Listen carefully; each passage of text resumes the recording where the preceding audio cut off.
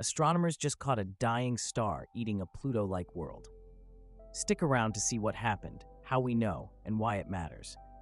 A nearby white dwarf about 260 light-years away shows chemical fingerprints of a Pluto-like icy body that got torn apart and swallowed.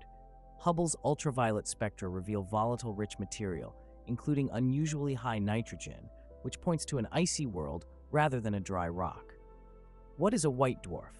It is the Earth-sized core left after a sun-like star dies. Its gravity is so strong it can rip apart planets, comets, and dwarf planet fragments that wander too close. The debris leaves metals and volatiles in the star's outer layers that Hubble can read like a crime scene. Why this is big? This is the clearest case yet of a hydrogen atmosphere white dwarf accreting an icy planetesimal.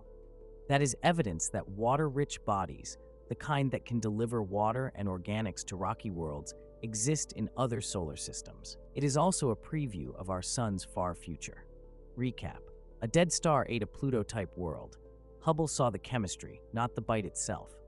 It tells us icy, life-friendly ingredients are common, and one day our system could look like this too. Save this so you can explain the headline in one line.